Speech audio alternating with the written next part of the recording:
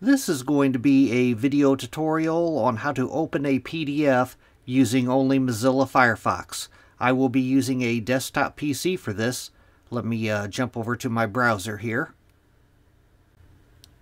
Okay, I have the Mozilla Firefox web browser opened up now. I'm just on the regular Google search page here. To open a PDF in Mozilla Firefox, there's a couple different ways you can do that. The first way, the way that I like to do it, I have a PDF in a folder here.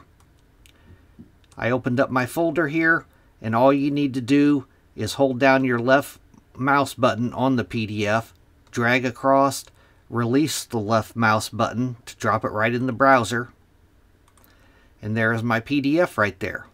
Across the top up here you have all kinds of tools. It shows you right up here that this is page 1 of 1.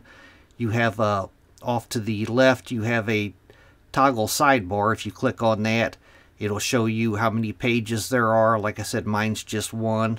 I'm going to close that. Up top here you have a zoom feature. If you click on the plus, it'll zoom in on the PDF. You have a drop down here. You could pick your size.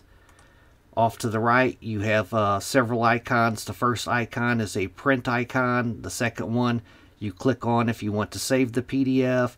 The third one is a text tool. The next one is a draw tool. If you want to draw your signature, you would click on the draw tool and draw out your signature. Then you have some drop down arrows here. If you click on that, you could rotate your PDF. You could use a hand tool. You could use different ways of scrolling. All kinds of tools. Another way to open a PDF in the Mozilla Firefox web browser is my PDF is in a folder here. I can right click on it on the PDF, go down to open with,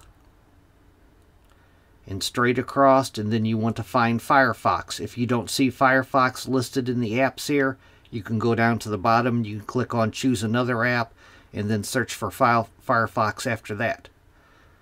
But if I click on Firefox here, as you can see up top here, it opened a second tab of that PDF.